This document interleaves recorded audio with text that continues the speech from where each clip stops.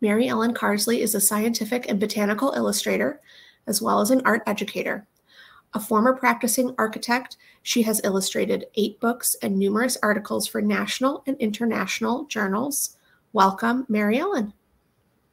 Good morning and welcome to everyone, and welcome back. And thank you if you are coming back again. And I'm Mary Ellen, and we're here in my home studio here, and we're going to talk today about how to draw a pine cone. But in our journey together, our hour-and-a-half journey together, we're also going to be reviewing or introducing, depending on where you are in your artistic journey, drawing fundamentals, and then also how to deal with a subject that is seemingly overwhelming and complex, something like the pine cone. So we'll go ahead and do a quick recap of what we were doing last week. Some of you, I hope, you had a chance to work on your drawings and things. So I will show you where I'm at on my work. But before I get there, one of the things I will do is I'll share with you my webpage so that you can see where we are to help orient yourself if you would like to have some reference pictures and things like that while we're working. So when you go to my page, just follow the green print. Okay, and this is our drawing trees section. There's a lot of detailed information here that you can read and kind of go step by step by yourself. I go into detail as well about materials. And I do also have recommendations about different books and different references that might be handy to have on your studio bookshelf. I also like to provide some examples of master drawings. Particularly from the Western European tradition, the 17th through the 19th centuries. We've got some terrific drawings both in pencil and in ink here. So to give you a sense of, what a successful drawing looks like, and by successful, we mean visually engaging drawing, and a drawing that makes us not only want to look at it, but also captures the essence of the subject. So I also here, as we scroll down, you'll see I have some references for some different kinds of pine trees. Last week, we looked at the whole pine tree. And then there's also some examples of how to get started with the sketch here, as well as where we've been going. If you want to learn more about pine trees in the Mid-Atlantic region, I realize that many of you are from beyond the Mid-Atlantic region, but there is a field guide from our local Department of Natural Resources that you can download for free there. And again, reference pictures of what we're going to be drawing from today if you don't have pine cones handy. So you have pretty much everything you need here on this website. So I hope that's going to be helpful to you to have that handy. So now where we left off is last week we looked at the pine tree as a whole, and then we looked at the entire pine branch. And then today we're going to focus specifically on the pine cone, as I mentioned. The thing that I want to remind you, and even if you weren't with us last week, it doesn't matter. You can just embrace the moment here. What I want you to keep in mind is that no matter how large the subject is, we deal with it in exactly the same way. So what we do is and you're going to hear me say this over and over again. And again, don't feel like you have to take notes. Everything's on my website. So everything that I say is going to be there, and you can go back and reference that. So just relax and get yourself set up to draw, and use your eyes and your head and your hands, and just take it all in as we're here. So I'm going to switch my camera now so you can see my sketch pad.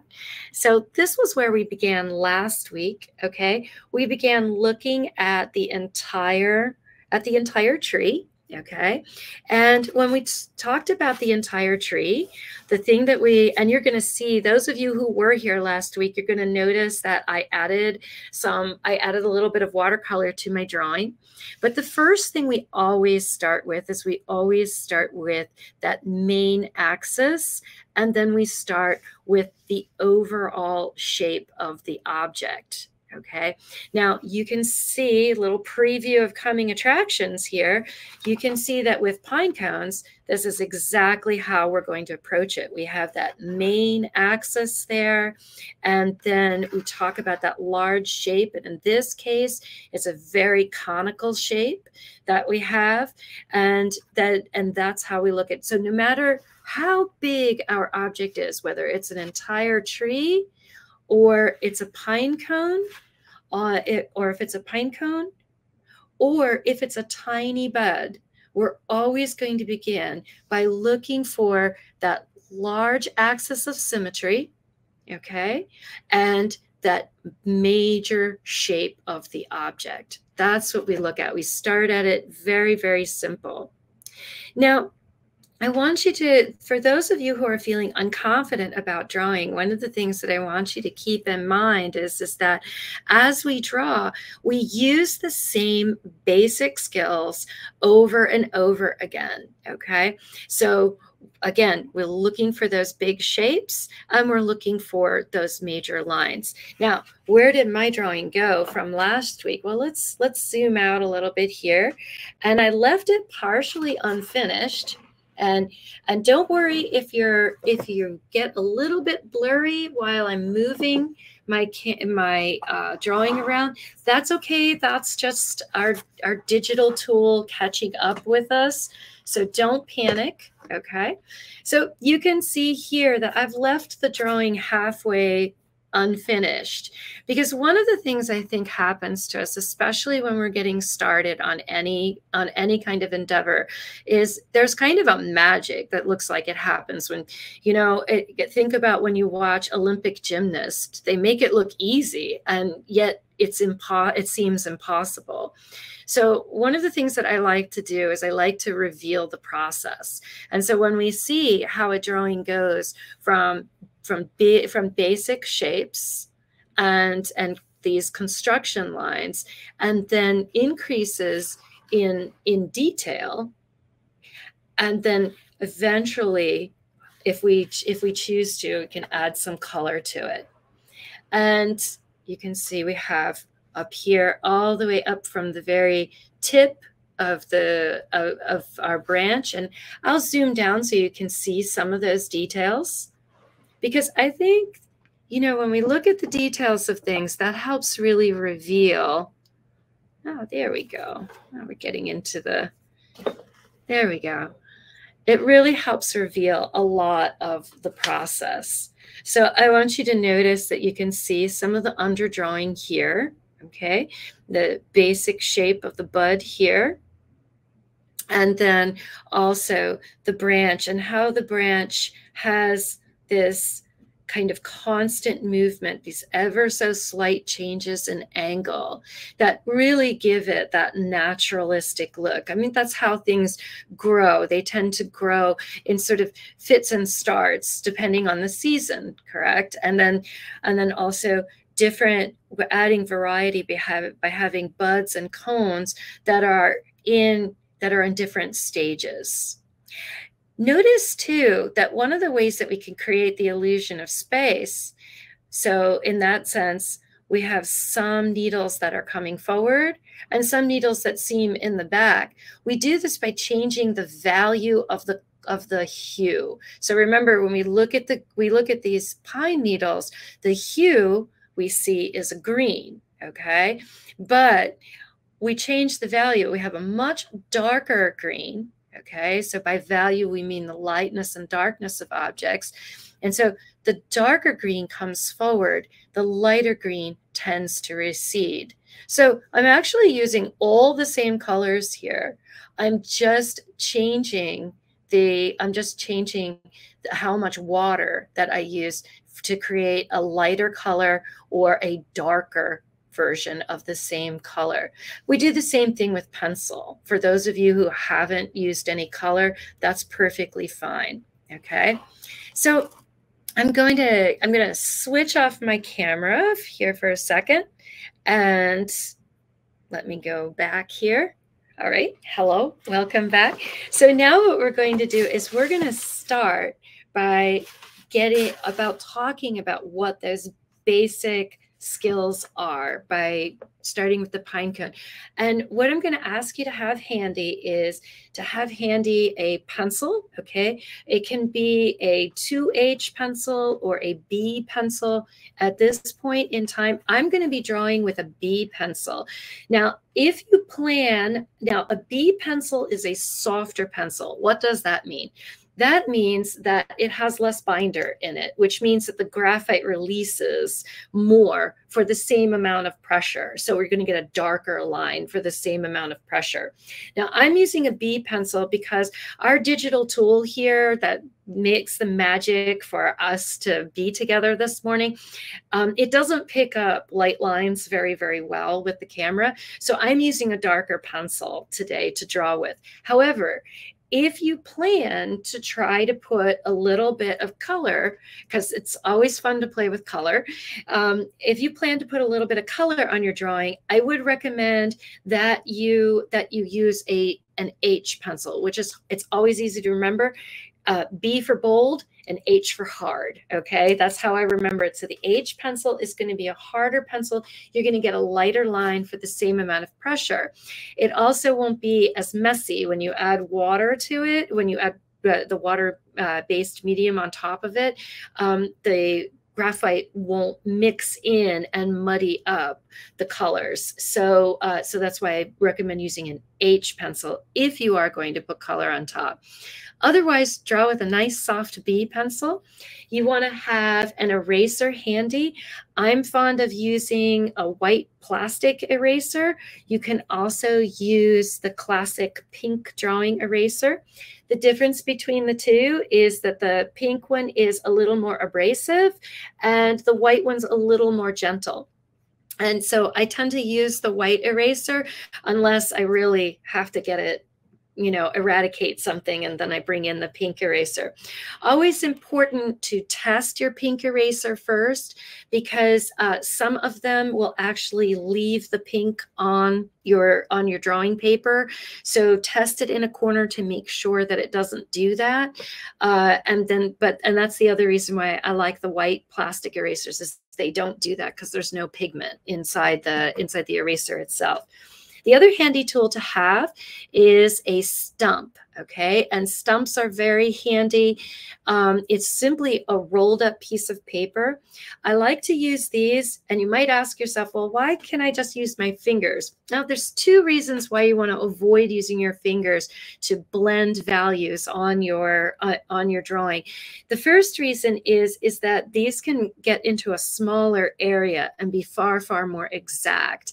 The other reason is that you have natural oils on your fingers, and sometimes those oils can get onto the drawing and can actually affect the drawing surface and affect how the graphite is moving on the surface. So you want to be a little bit careful about that. You don't have to wear gloves. The only time if you ever have seen a drawing glove, the only time I ever use that is when I'm using ink or I'm doing something that I know it has to be pristine for illustration purposes. But if you do want to be very, very cautious, you can always keep a piece of scrap paper under your hand if you have the habit of keeping your hand on the page. It's best to get out of that habit if you can help it, because you really should be drawing from your shoulder and from your elbow. Okay, so generally I am drawing usually with the heel of my hand off of my page and supported by my elbow and moving that to make those kind of motions. You get a lot more freedom and funny enough, a lot more control. Okay, so what I'm going to do now is I'm going to switch my camera and we're going to talk about how to get started drawing. Okay, and this is how to get started drawing anything, and we're going to end up with a pine cone today. Okay, so I will say goodbye to you for now, and then we'll go and look at my drawing pad. Now, I will show you on my drawing pad here. You can see that I have my underneath here. This paper here is quite different from this paper, and again, this is just for so you know that you can have smooth paper and you can have rough paper. It's the other term, the technical term that you'll hear, especially or see when you go to an art supplier, is you'll hear cold press paper. This is cold press, where my finger is right now, and this is a hot press paper. Now, if you can imagine, it is exactly what it sounds like. The cold press paper is paper that when it is put through the mill in the factory, it goes through rollers that are in fact cold. And so you end up getting a slightly rougher, more textured surface. Okay. The hot press paper is ironed. It goes through rollers that are hot. And those papers, they get a much smoother surface. Now, I select my papers depending on the kind of effect that I want to get. And also sometimes I do it informed by my subject. So for today, because we're going to be doing just some basic drawing, I don't necessarily want to be working with the texture. And so I'm going to be using a hot press paper. So that's why you see the difference there. Now you're going to notice that I have here sketched, I have some basic shapes. If you can draw these 5 shapes, you'll be able to draw anything. The main shape that you want to begin with is the sphere. And so when we draw a sphere, we always look at the fact before we draw any shape, we start to see how the shape relates to itself. So I'm going to encourage you now to draw along with me, just maybe on, you can see I'm drawing on the upper edge of my paper here that I'm going to be drawing on all for our entire class today.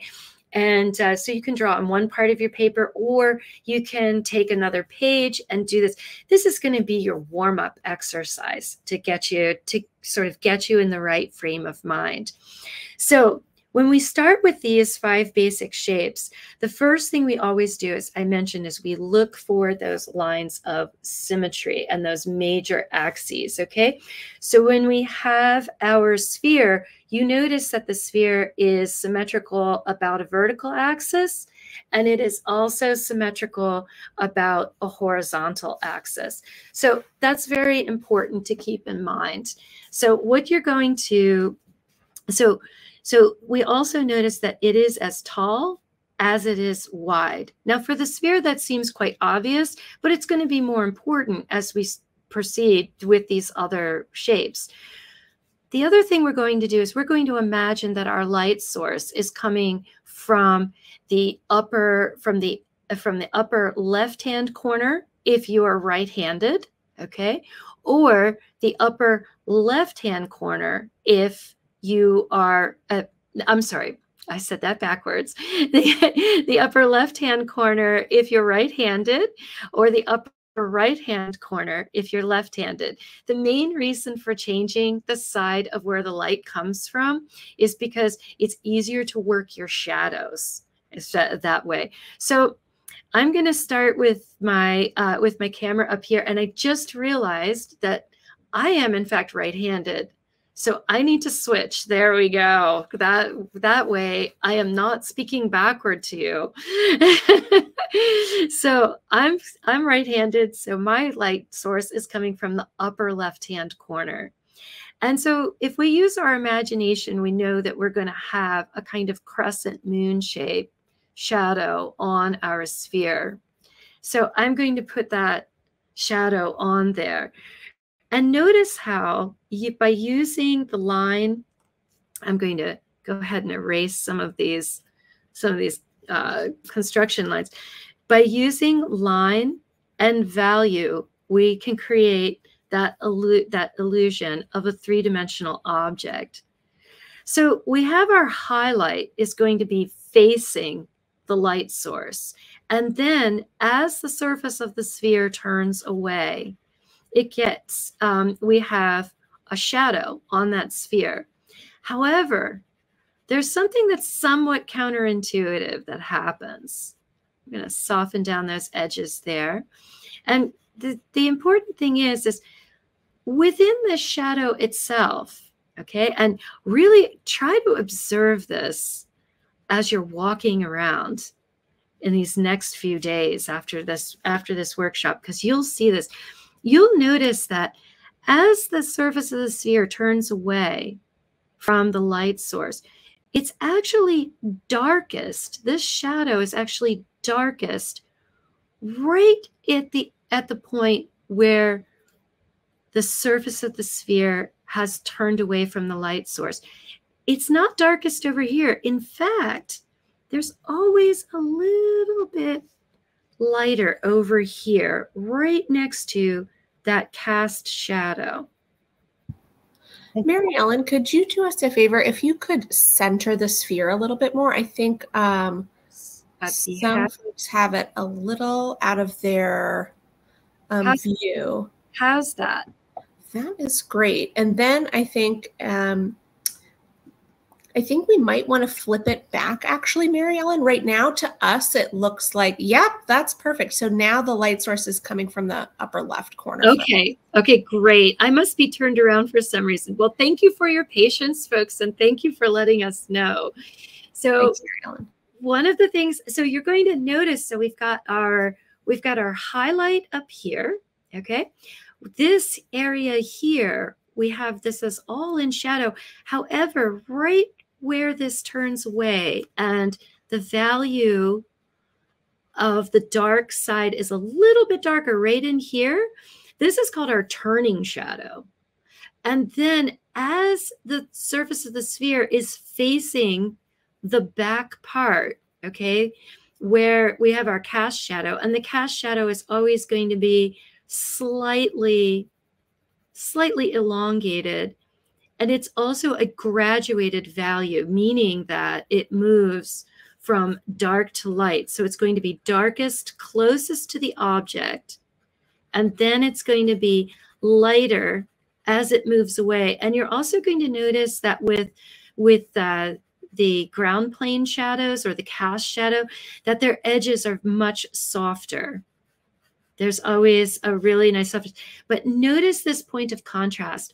This little area here on the sphere, this reflected light, okay? So this is your reflected light. Okay, and this is your highlight up here. I always like to write it down because sometimes you're listening to someone and you're like, am I hearing that correctly? And this is your turning shadow.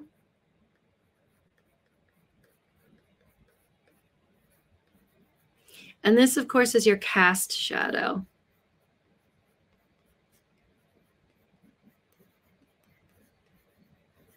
I'm going to learn how to spell on Saturday morning here. And you're going to notice that it's quite dark close to the object, and then it fades away.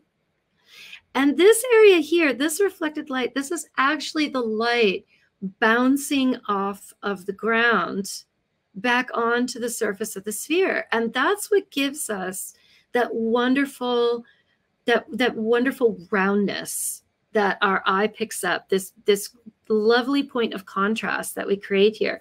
Now this exists with all of the different shapes. So if we have an egg, okay, and right next to us, and we're going to notice that we do the egg, it's going to be symmetrical about a horizontal axis, but it is not symmetrical about a vertical axis, okay? And if we have this egg shape here, we're going to draw it such that eggs typically, it's the bottom third that they're the widest at. So we can create those points like that, make some round, nice round end of the egg here, and then round it off up here. We want to make sure that we don't turn it into an almond or a teardrop shape. And then if we imagine again our light source from coming from the same place, we're going to have the exact same circumstances. So now, this week, when you're stuck in a staff meeting or something that's a little bit challenging to your attention, now you have now you can practice your eggs and spheres and trying to make them look as round as you possibly can. Blend this out.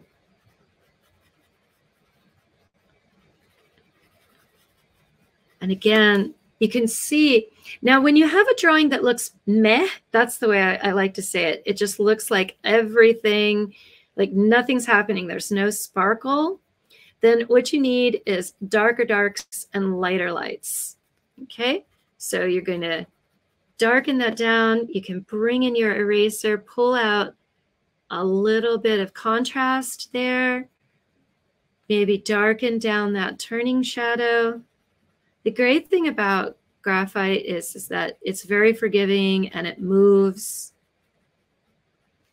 And there you go. And you can have your egg looking very, very round.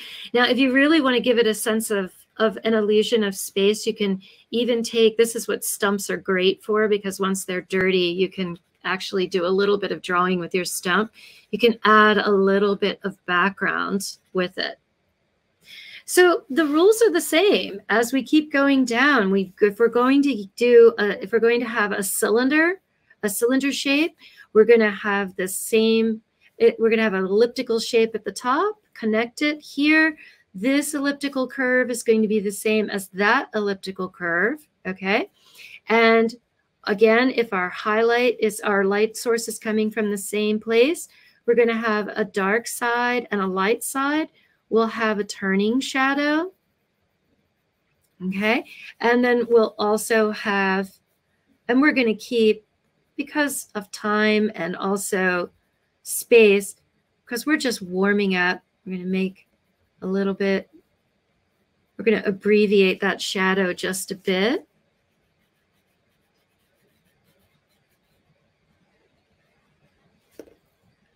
And if you want to have your cylinder be hollow, you can put a little bit of shadow on the lighted side, because of course it's casting a shadow on itself at that point. And you have a little bit of a hollow cylinder. The same goes true for the cone. Soften that edge always. A little bit of that turning shadow, and again we can pull out just a little bit of the reflected light. So look for that reflected light when you're walking around. You're going to see it on tree trunks. You're going to see it on people's faces. And then when we have a basic cube, you just need to remember the top face of your cube is going to be the brightest part. The part facing the lighted side is going to be a middle tone, and the part turning away is going to be the darkest value. And we can still put a little bit of reflected light there. Here's our cone. Yes. The cube to the center, if you don't mind. Thank you so much. No problem. There we go. And then we go right over like that. So quick warm up. Now, what did this do? Well, this got us all warmed up for all of the basic shapes that we'll need. We also got a sense of our value scale for our pencil. So we know that this is my darkest dark.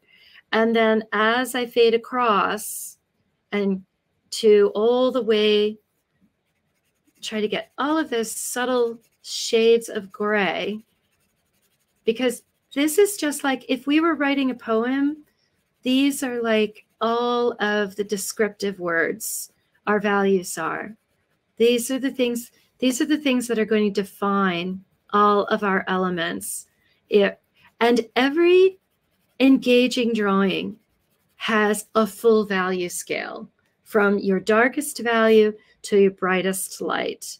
And we create interest by creating points of contrast, because the human eye loves to look at contrast. So those are our basic skills that we're going to use today. And whenever you feel a little bit rusty, whenever you feel like you have this pencil and you don't know what it does, or it has an unfamiliar feel to it, just take, you know, like we just did, we took about 8 minutes to sit and draw some basic shapes and get your value scale down on a little piece of scrap paper, and you're really going to be warmed up and ready to go. Now, I'm going to take a moment and I'm going to sharpen my pencil here. And I know it's always fun to see what different things that people use. You're going to notice that I have a very not fancy pencil sharpener. I have to be honest with you. After many years of trying all kinds of pencil sharpeners, electric ones, things like that, I just stick with the basic handheld pencil sharpener here that has the larger diameter and the smaller diameter. It's a metal pencil sharpener. You can find it pretty much anywhere. It's inexpensive. And that's what I use. I'm happiest with that. I haven't found that, for me personally, I haven't found a relationship between better tip of my pencil and the higher price of a pencil sharpener. This is probably the cheapest thing on the market, and it does just great. So that's what I use. so let's start thinking about our subject now. We've got our basic shapes there, and here's our subject. Here's our pine cone, and I chose this pine cone because this one was different from the ones that we used. For those of you who were here last week, these pine cones you're going to notice are a lot rounder. And I thought that this one would create some nice variety. It's also a lovely variation of a cylinder shape. Okay, so I want you to see that no matter how complex our object is, and as you'll notice, we're looking at the pine cone here, and we look at these different shapes. You know, this really, we can reduce this down to a cylinder and treat it like that. We notice that it has a major axis, that all of these different parts of the pine cone come into that central axis. Okay, and if we look at it really carefully, we're going to notice that they have a relation. They actually have a proportional relationship to each other. And so, just to talk about that proportional relationship, all plants have rhythm and pattern to each other, and something as artists that we really want to train our eye to notice. So when we look at the pine cone, I want you to notice that when we look at this point here, and then here, and we go around, we go down to here, that we're descending and going around as we look at the different points here. Now, I'm going to switch my screen for a moment and share with you what that relationship is. And let me go here. It'll take just a moment. And what that relationship is it is in fact the logarithmic spiral. Now, you might recall this from your basic geometry class, but this you also may immediately see seashells in this. So most familiar with this spiral would be the nautilus shell or other gastropods, other snail shells. But this occurs in nature. And where we see it very often, where we encounter it, is in the layout or the arrangement of sunflower seeds in the head of a sunflower. So you can see it overlaid here, but then I encourage you, look over here and try to follow the line. And you'll see that logarithmic spiral. Now, this is called phyllotaxis, okay? And this occurs in plants. It's extremely common arrangement for plants. And you can see it's a three-dimensional arrangement. So we start, so at the starting point, and then it descends down. And so the logarithmic spiral isn't just in 2 dimensions, it's actually in 3.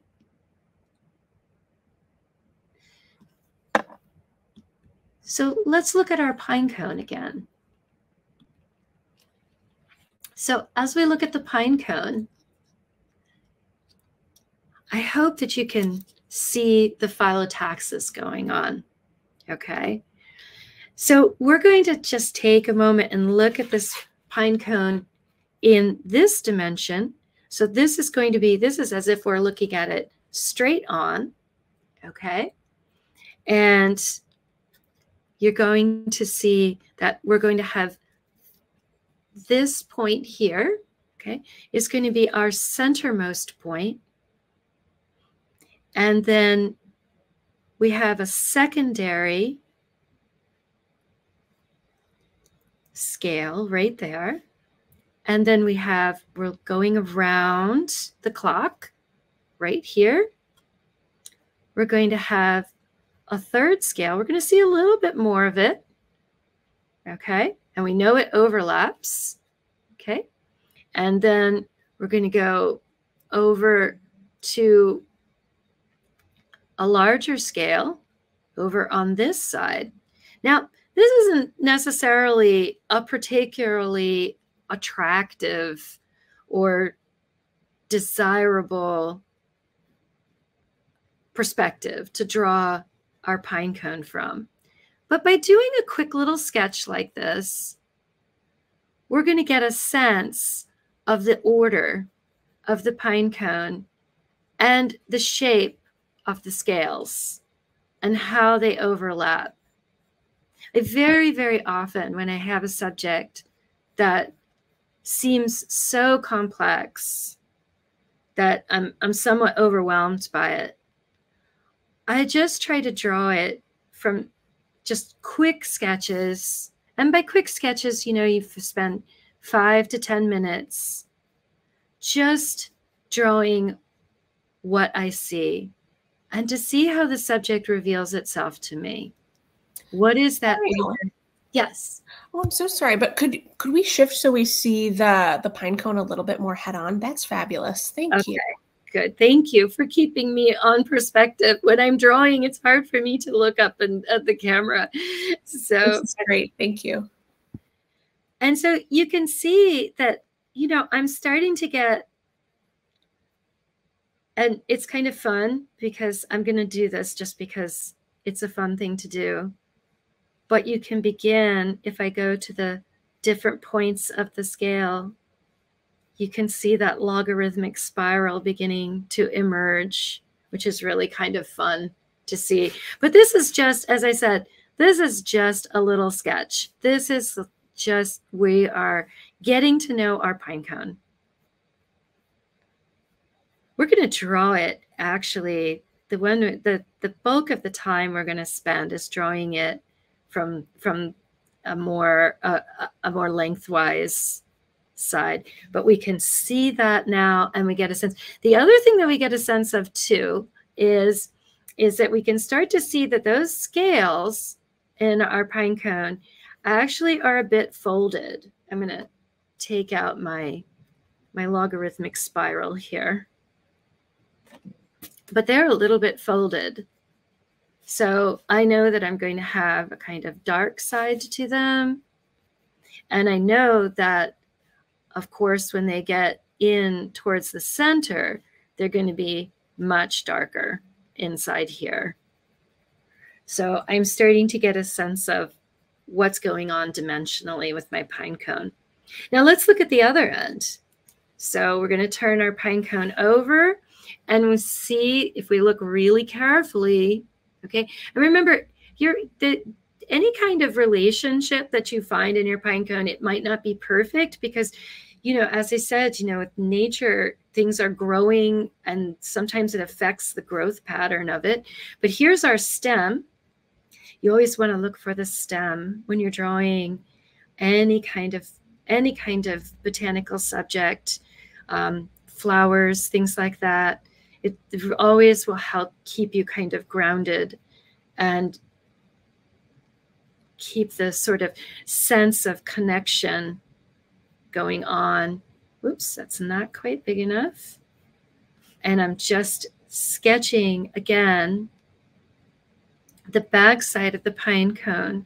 And I'm noticing this time, as I sketch this part, one of the things that really catches my eye here is how they're like little shingles on a roof. And it's easy to imagine that this pine cone hangs downward because you could see how the water would run right off of it. And again, I'm starting to see how this different scale, how each scale overlaps and relates to the other. And once I kind of have that sense of the proportion and the shape and how those proportions and shape relate to each other, my subject begins to look quite convincing at that point. Now you'll notice, okay, we talked about looking at the pine cone this way and seeing a cylinder. You'll notice that I began both of our sketches, okay? I began both of those with a circle. And since I've done that, one of the things that I'll do is I will treat it as such. I'm going to darken down ever so slightly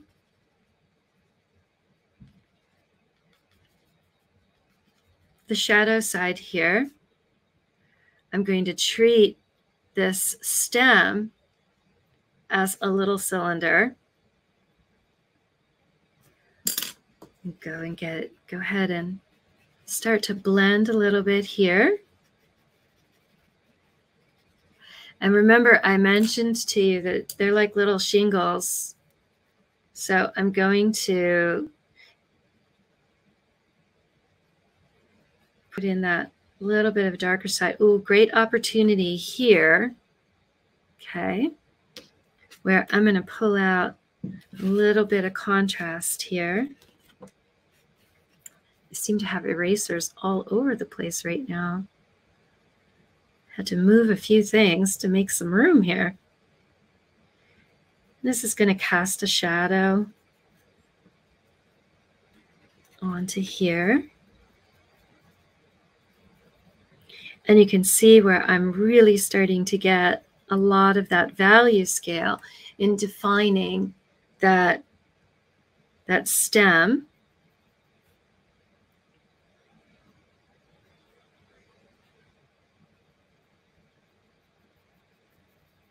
And one of the things that I'll probably do just a little bit is, in general, just lighten up the things that are in the background.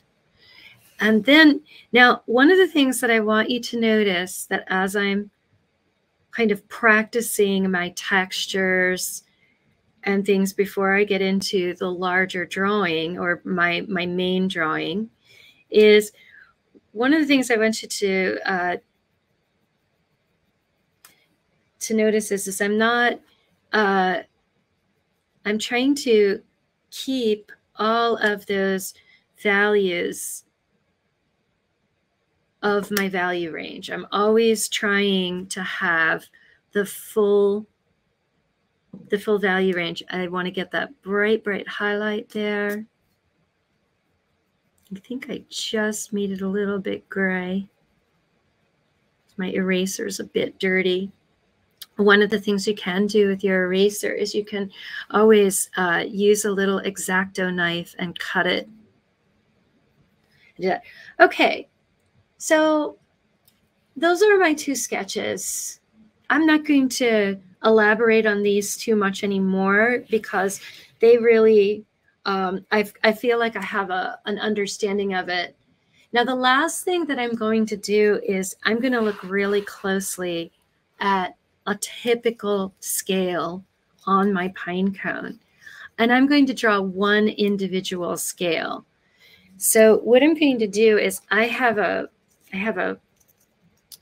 sacrificial pine cone here, a pine cone that's going to give me a scale.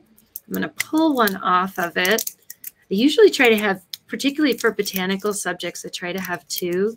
So there's one that sometimes I can take apart, and there's another one that I can look at in the full piece. So here I have a sense of it. And I want you to notice that they almost have like a little bit of it's almost like a fingernail at the end of the scale there. And then notice that the texture is quite different. So this is very smooth and shiny. And then the texture here has a nice long grain on it. So what I'm going to do is I'm going to keep that nearby, and we're going to zoom down a little. You can see that I started one scale there. And I notice also the shape of it. Hey, Mary Ellen. Yes. Our view seemed to have flipped a little bit on the camera, and I'm wondering if we could flip back. Yeah, I'm not sure why it did that. Is that better? We're still like 90 degrees shifted. Oh, now we're a different way. How funny. It seems to be going. I'm not sure why it did that. Let's try that. Nope, that's my ceiling. We don't want that to happen. Oh, my apologies. I'm not really sure why it did that. No worries. Thanks everyone for bearing with us while we'll troubleshoot. Yeah, let me see if I can. How's that? Are we back? Yeah, okay. We're back. Okay. I must have bumped it. My apologies. Okay. So there we go. Hopefully we're zoomed down a little bit there. Okay, good. Good stuff. So now we're back here. Okay. Hopefully that just gave everybody a chance to catch up who was trying to draw along. So you can see sometimes it's just so much fun to have your subject right next to you. And one thing that I do notice is that these taper quite a bit as they go in. So you can see I captured the shapes first. So the shape of that that end of it. There's also a little tip here where there's usually a lot of sap. And then I'm going to put in my value using these nice long lines that go up the length of the scale. And then here I'm going to put in a little bit of value, okay, that goes along the roundness of the scale. I like to do this because I think the eye picks up the direction that the values are put down. I'm going to do a little blending now with my stump. I'm not bearing down very hard. I'm just gently brushing. And I'm going to put in that turning shadow because that's curved this way. And I'm going to put that turning shadow in, but I'm going to try to leave a little bit of that highlight there. I'm sorry, not highlight, that reflected light. I'm also going to make the lighted side even lighter. And for that, I'm actually going to pull out a kind of eraser that you might have seen, but might not have used yet. And this is it's sometimes called a gummy eraser. It's basically a kneaded, when you purchase them, you'll find them as kneaded erasers. They look like a piece of gray gum. Oops. I'm getting crumbs around, and they're extremely gentle, and you can shape them so that you can go in and pull out in very specific areas. So if you have a kneaded eraser, you can use that.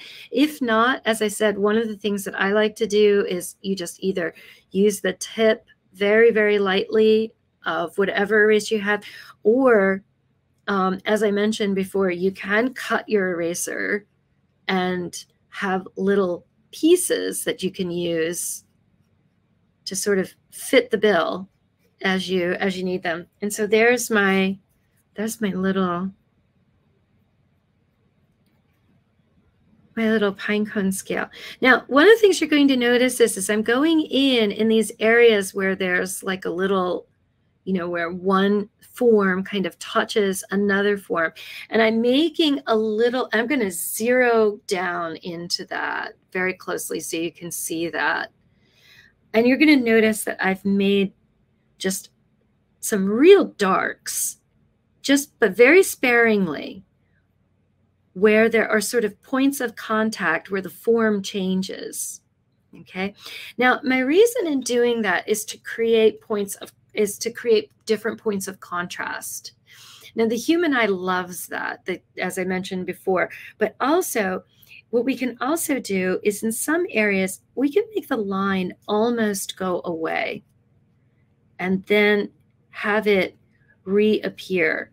And you can see how by softening down in some of those areas, that line, and using the eraser, we can do two things. We can create what's called lost and found line. So our eye follows not a line, but a rhythm of dark and light and dark and light and dark and light.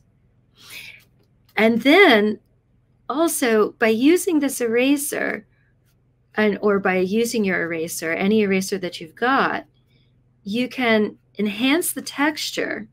So drawing is both additive and subtractive. We can add graphite, and then we can take away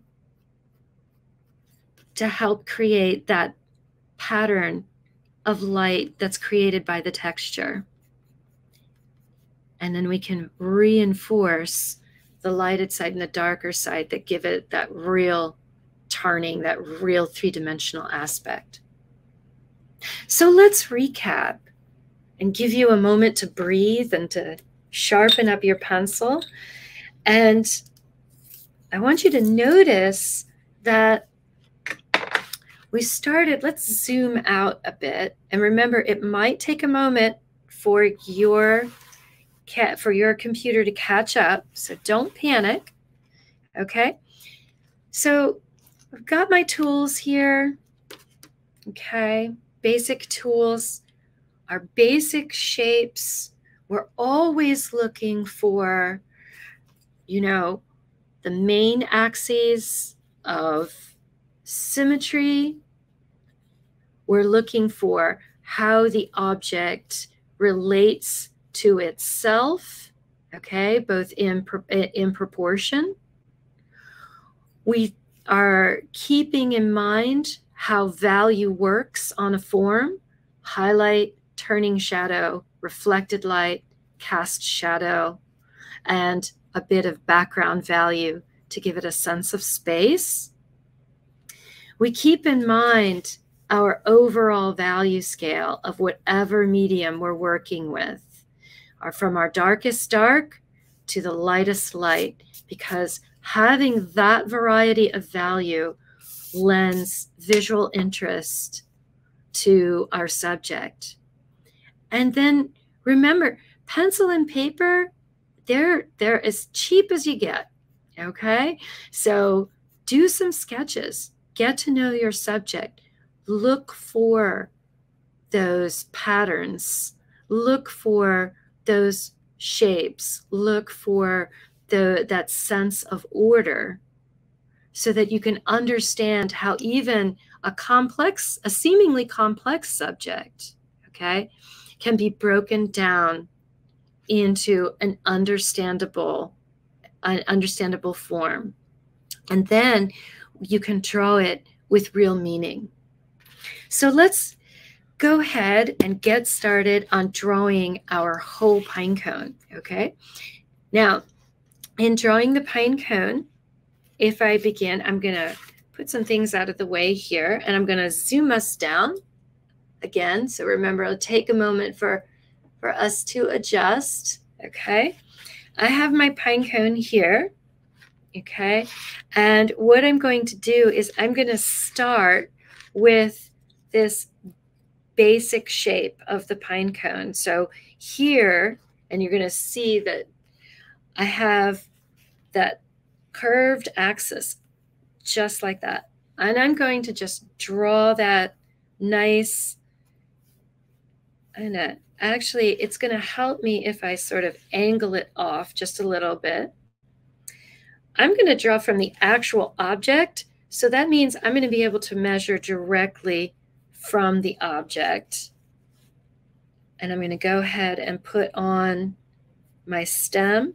Now, I want you to notice that I tend to draw very geometrically first. And those of you who were with me last week, you might recall, when we were working on the pine branch, we approached it the same way. And you might say, but wait a second, it's curved. It's a very soft curve. We can get there. We can get there with that soft curve. We can, that can come later. This enables us to really get that curve and the way it's turning very accurately, rather than trying to make sure that we get the smooth arc perfect the first time. So it's a little bit easier, I think, if we do it like this. The next thing I'm going to do is I'm going to get my full extent of my object, okay, and my width of it. And I can actually take my object and just go like that and do that. And now as I'm looking at it, I notice I can measure directly off of the object to get those basic shapes now. From here, this is pretty much a cylinder in here. And then I notice it begins to get a bit smaller as we go down to there. So I've blocked in, this is called blocking in the shape. We have our shape all blocked in now. So I'm going to actually start at the stem here. And you'll notice that I'll occasionally work back and forth between the very, very end of my pine cone here, okay? And I'm going to try to keep, let me see if I can, there we go. I want to make sure my pine cone and the drawing are in the same frame there, so you can see that. Okay. Might need to straighten that out just a little. There we go. I'm going to bring that up just a little. There. Maybe not quite as bent. Sometimes you want to, sometimes I add a little bit of swing to it, as long as it's just to give it a little bit of visual interest, as long as it's not outside of the sort of characteristic of the plant itself. So now what I'm going to do, I'll begin by establishing the width of the stem here, okay? So I'm going to compare it to my actual one there. Then what I'm going to do is I'm literally going to measure where are all those little tiny,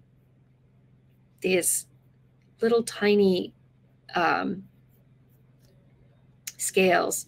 And this scale right here, this one that I'm looking at, is actually almost directly on the axis. It's bent off to the side just a bit. And I'm gonna go ahead and bend that off to the side like that. And then there are some assorted little scales in here that haven't quite resolved themselves. And I'm going to go ahead and put those in on the bottom. So I have that. Now down at the other end here, and again, you'll probably notice I've been lightening up a lot of my construction lines as I work. So I'm just going to lighten that up a little bit. And I'm going to go, there's this one last scale that sticks out at the end there, right here. Okay. And there's one that's just at the bottom there that overlaps.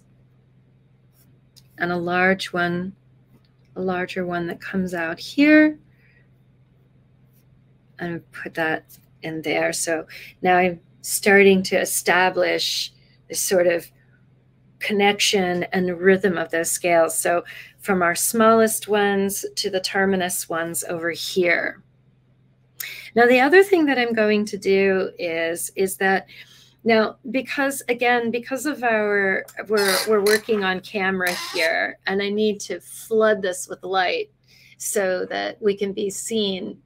One of the things that I would do if I were drawing this, and that you should do when you're drawing this at your own home, is that you should keep in mind that it's best to have your light set up so that you have your light source coming from that angle that you're most comfortable with. So I'm going to actually just do a little bit of shading here because this is going to be my darker side, very, very lightly. But I'm just putting that there to remind me that that's going to be the darker side. I'm going to put in that big shadow and have it there already. And at this point, I'll definitely lighten up that center line. I don't want it to become overwhelming. As I said, normally I would draw these lines very, very light so that only I could see them. And then what I'm going to do is now I'm going to proceed in a very workmanlike fashion, and I'll zoom down a little more. Okay, so you can see exactly where I'm working. I'm going to proceed in a very workmanlike fashion, drawing my scales, and I'm going to try. And what I'll get started with, I want you to notice, is I draw the center line of the scale, even though I may not necessarily see it. I draw that center line to always keep me oriented to the proper attachment to the center of that pine cone. I really do not want to lose sight of that. And sometimes, you're going to notice too, one of the things that I do is I do what I like to call drawing through. You'll notice that sometimes I draw something in such a way that it's as if it's transparent, but it's on top of the other object. And that helps me, and I hope that it helps you. It helps me stay aligned and oriented so that I know that my shapes have balance. So I'm going to keep proceeding. Notice too that I'm switching sides. I'm moving side to side. It's really important. You don't want to fall in love with one side and then try to capture the same kind of balance on the opposite side. It's nearly impossible to capture that again. Now, also too, as I'm drawing, I'm keeping in mind that sense of overlap. And that, that wonderful $5 word that we learned, that's what my grandmother would have called it. Whenever whenever I used a fancy word, she'd be like, "Where did you learn that $5 word?" I always thought that was a cute thing. That $5 word that we learned, that was our phyllotaxis. So you want to make sure you impress your botany friends.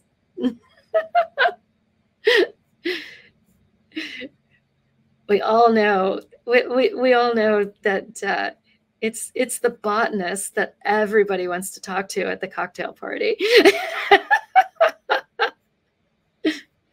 Oh, what tour it were.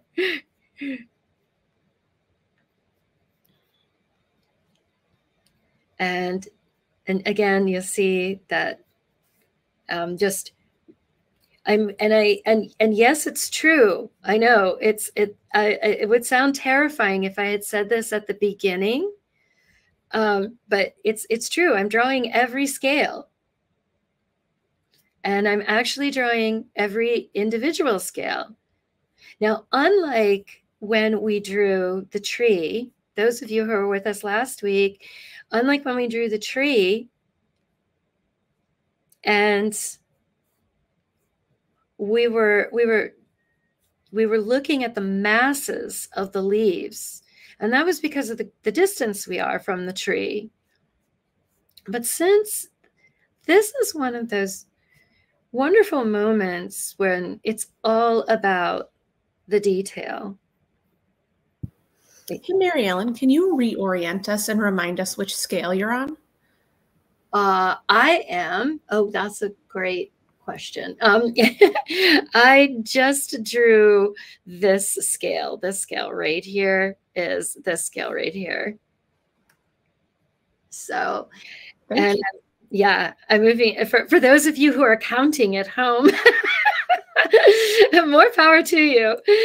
I was almost for a moment, I was like, uh-oh, I'm not sure I can answer that question. It's like, because I'm looking and going back and forth. I don't always. And then sometimes I notice that there's one that I just barely see in the background, and I'm adding that one in. And this one's very interesting. This one is the one. Oops, let me bring this down. I just realized I went out of this thing here for you. There we go. This one, I can see actually the inside of it. It's a little bit different. That one, I can see just like that. And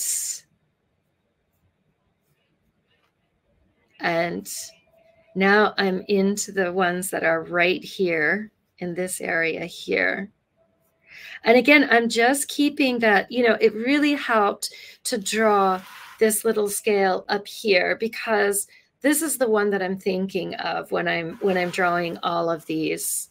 Now, the other thing too that you can do, and I hope I don't blow anybody's mind by doing this, if you get to a point where you're like, wait a second, I'm just not too comfortable drawing things, you can turn your page if you want to. But remember, you have to keep your subject oriented the same way, because otherwise you're going to be looking at it from a different angle. But you always can turn your page if you become uncomfortable. So as you're drawing, you know, one of the things I love to tell people who are just getting started drawing, just trying to get comfortable drawing, is it's just like, you know, anything else. If you had to, if some point in your life you learned an instrument or a sport, you know, you had to practice, and, you know, you learned basic skills. And I always like to recall when my son was little, and we would go to the soccer games, and my husband and I are beekeepers also, and we used to call the little 5-year-olds, we used to call it beehive soccer, because you always knew where the ball was, because it was where the little children were all around the ball. No one played position.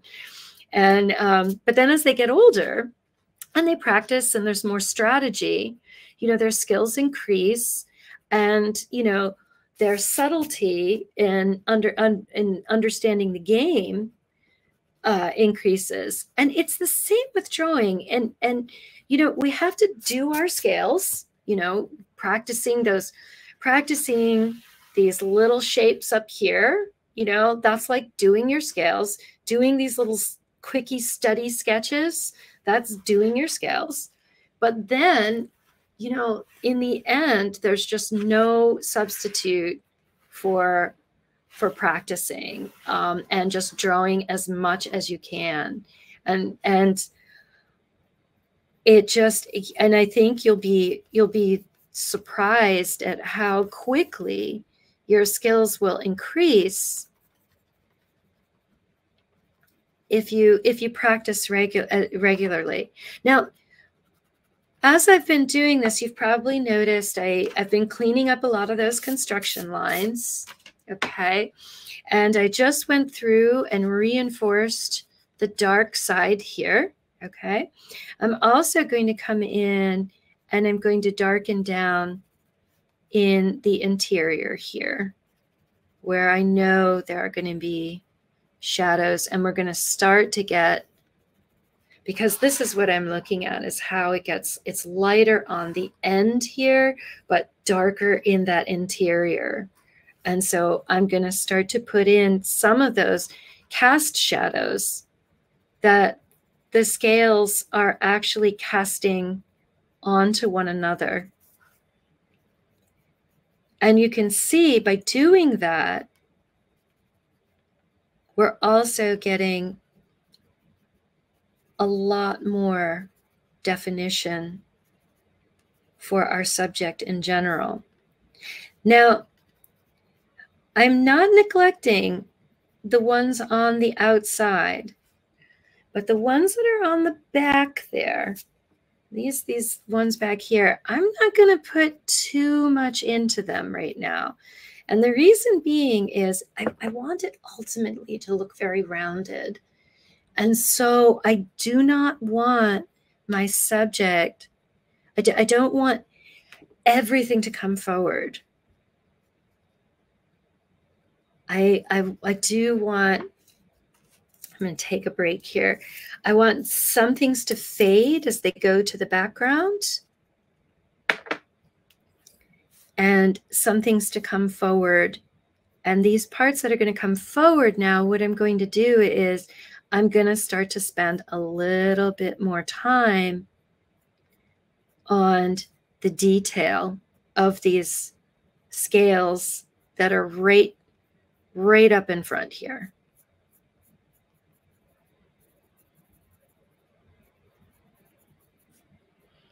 So I'm going to start to put in that little smooth tip that they have. I just blocked it in a little bit before, but now I'm going in and really trying to capture that.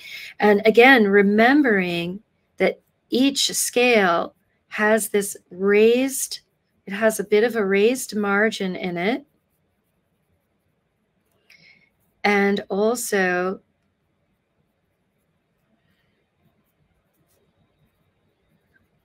that the text, there's that little texture change.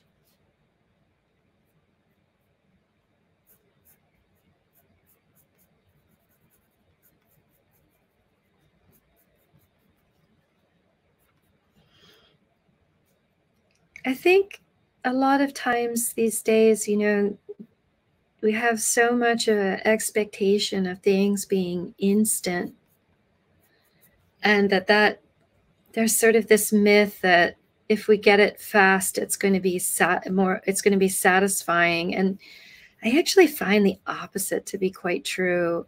And drawing really reinforces that you know, the more time you spend looking at a subject, the more it reveals itself to you. And that's time really well spent, really discovering the natural world and just the miracle of these detailed objects that are around us, these detailed living things that are around us. Oh, my pencil tip is broken. I'll give you a chance to catch up and take a look at the drawing with my hand away while I'm sharpening up. I'm actually having something happen right now that is it's a happy accident. My one of my former colleagues has a wonderful term. She calls it an artcident. I love that. And my pencil tip, I keep sharpening it and it's breaking. And there's a reason for that. If you've ever had that happen, if you drop a pencil, the center barrel of the graphite is actually quite brittle, and if you drop it on the ground and it really lands hard, it will shatter part of the pencil in there. And that's actually what I was contending with, the little part of the pencil that had broken. And so you just have to sharpen through to do it. I'm doing some corrections here. Not completely happy with some of these. Some of these are still a little wonky. I'm gonna get those a little bit cleaned up.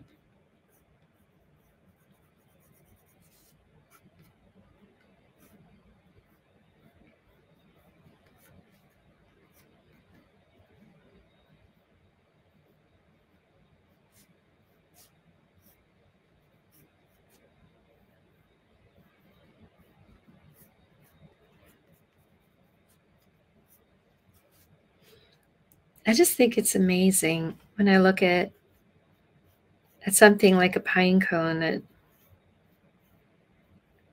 that the complexity is just awe-inspiring. And you know, they just quietly grow and, you know, make seeds and do their thing while we're rushing around, and we don't really notice them.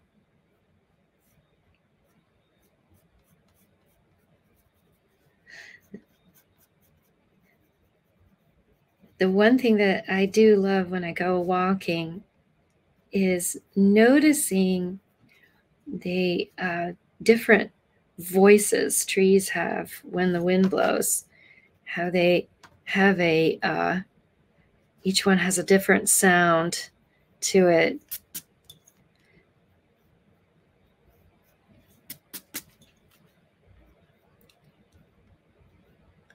You know, pine trees always have this very soft voice.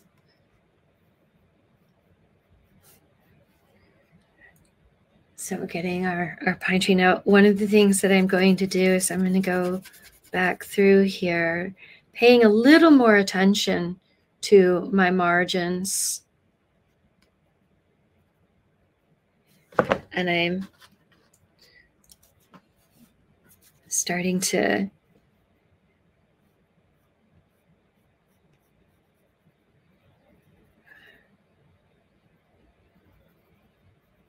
and now I'm starting to put in some of those darkest darks just in a few places.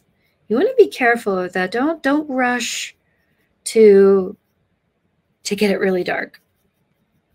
That you can take it away, but you're sort of making work for yourself, because the odds are very high that you're going to have to. And you may notice as I go through my drawing, I kind of kid myself that as I go through, I'm like, okay, now I'm on, you know, I'm doing a little patrol now where I'm reinforcing that center line, and I'm getting that darker side of the scale a little bit darker. Just kind of reinforcing that all the way around. And, you know, and I go ahead and do that all the way down, because again, I can't reiterate this enough, is the importance of working the whole drawing. Work the whole drawing. It is so tempting to fall in love with one aspect of the drawing, but you know, you don't, one characteristic, having great values doesn't make necessarily a great drawing. It's the whole package. Kind of like marriage and friendship.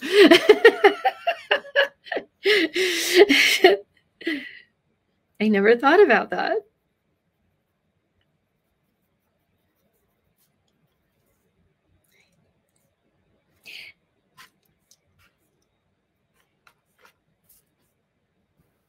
Mary Ellen, with these last 8 minutes or so, can I ask some of our audience questions? Absolutely. Absolutely.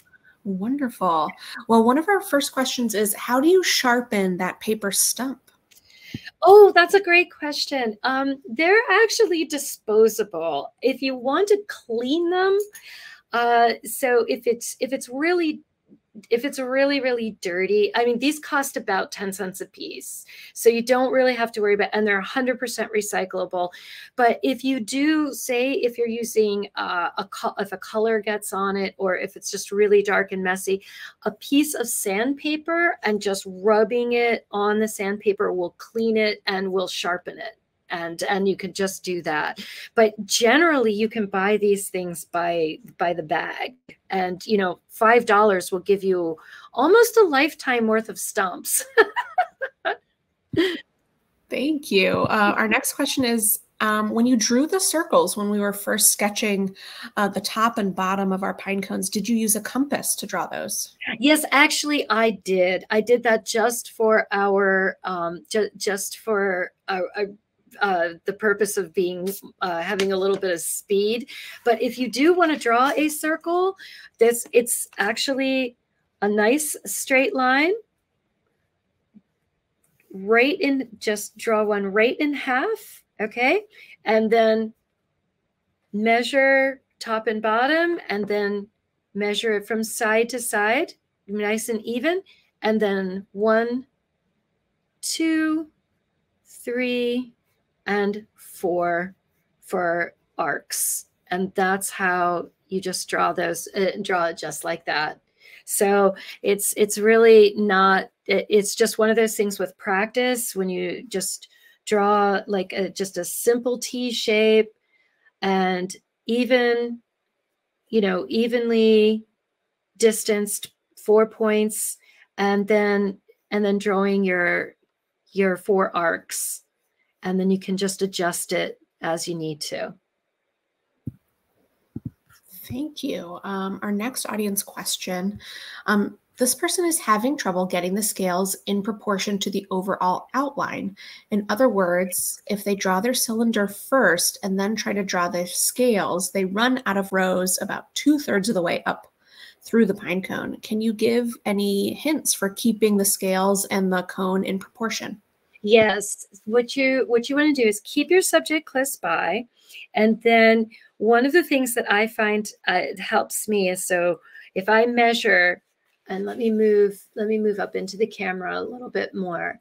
So I'm literally measuring off of my subject to just take my fingertips, measure over here, and then what I can do is to this tip here, to this scale, I'll measure that.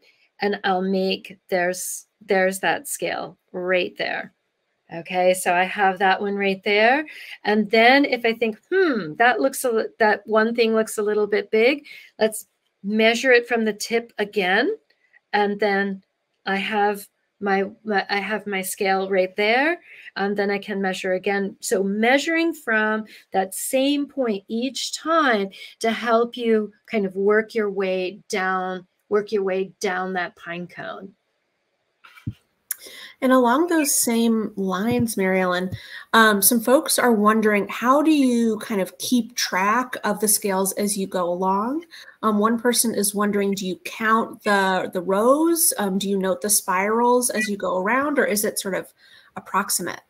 Well, it's so that's a really good question. So the first thing is that if I'm sketching as scientific Illustrator, the frightening answer is yes, I count the scales and I measure it, and I actually use calipers and I measure it.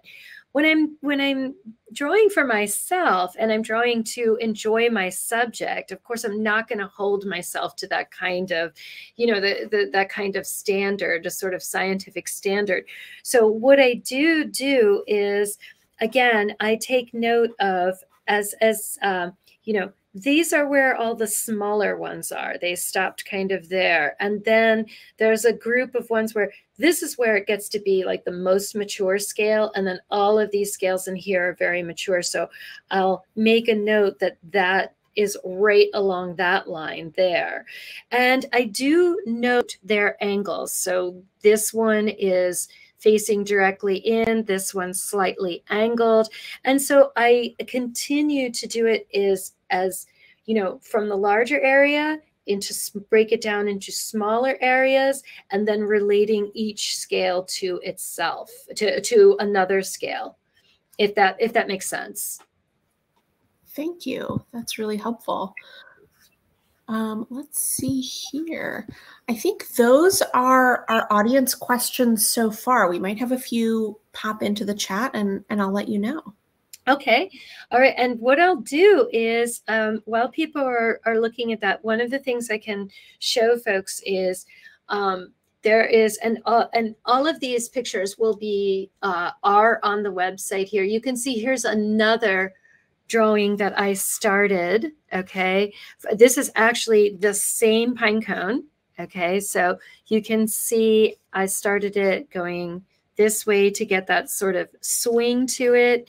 And then you'll notice that, you know, I have every single one I've drawn in just the basic shape of it. And then I've started to put in all of the, I've started to put in the values on there. Now, this one, for those of you who are new with the pencils, I'm going to zoom out a little bit. This is the difference between a B pencil, which is what I've been drawing with, and an H pencil, which is much lighter. This would be something that I would probably watercolor over and do that. To also see another one set up from a different angle, let me scooch over here. And so these are different pine cones. These are the ones that from the Eastern White Pine that I was using last week, as opposed to the Southern Coastal Pine, is what we've been drawing this week. Is you can see from each different angle how I began the drawing. So you'll notice I used that cylinder bottom right here, and then that conical shape, and it's all around the central axis that attaches to the branch. Same thing here, that cylinder bottom that I have, and I'm drawing it as if it's glass, and then of course it attaches in the center and then comes up this way in order to get that overall shape. And then you can see where I've actually put the ends, that edge, and just made it like flat little tiles going in toward in towards the center of the cone in order to get the perspective correct on all of the different scales. And then I would go back in and refine this further. So, and you can see on the bottom one, and I'll zoom down into that, where this one is actually just in progress, where you can see how I've started to give those flat little tiles that I originally drew it as, and I'm starting to give them some more detail, and also some, that's where the curve starts coming in order to capture that the real shape of it. But by drawing it geometrically first, I don't invest a lot of time into detail that I might have to erase because I didn't have it set up right in the first place. So it's a way of sort of breaking down the drawing from larger, more basic shapes into smaller, more detailed shapes each time. Thanks, Mary Ellen. And we had one final question pop into the chat that I'll ask before we before we head off for the day. Someone is asking, how do you get those good mid-tones using the stump? And then how do you pluck out white highlights like the sap on your pine cone? Oh, the sap is so much fun. Well, so first of all, here's the bad news. Sap is last. Highlights are always last. Okay. So you always want to, you'll notice that I moved, and I'm going to slide over here real quick. You'll notice that I really began my drawing at this end of the scale and into the middle tone, and then started adding the darks. And then the very, very last, sort of the sprinkles on top of the sundae, is coming in with your eraser and just plucking out those highlights. Now, tools for highlights. As I said, you can manipulate your eraser by cutting it with an X-Acto knife. You can also get a kneaded eraser. And then there's a very old-fashioned tool called an erasing shield, which is a little piece of metal that you can use that actually helps you mask different just little lines and shapes. And you can use that. It's a draftsman's tool, and you can find them still. They're still available. It's called an erasing shield. And then you can go ahead and just start to pluck those little highlights out. But that's really the last part of the drawing. This drawing right now, I would regard as being about 75% done. I would sharpen up my pencil now, come back in, start really putting in some what I like to refer to as the fiddly bits. So I would start to come in and get in those areas where there's going to be some sap, where there's going to be a little, a big dark next to a bright white. I would start to go in and do that. And then after that, I would come in and pluck out the really bright highlights with my kneaded eraser or my nice clean white eraser there. But this is sort of the fun part. This is the part that everybody likes to rush to get to. But just notice in this little spot here where I went in and put in that point of contrast, how immediately your eye just goes boom right to that spot. That's where you want to look right away. And so you want to use that detail, you want to use that contrast in such a way that you lead the person's eye, the viewer's eye, from one end of your drawing to another end of your drawing, so they look at the whole thing, and that it's a full work. It's a unified work of art in that way. I hope that helps. Yeah, that was really fabulous. And I just want to thank you so much, Mary Ellen, and thank everyone for joining us today for a really fabulous program.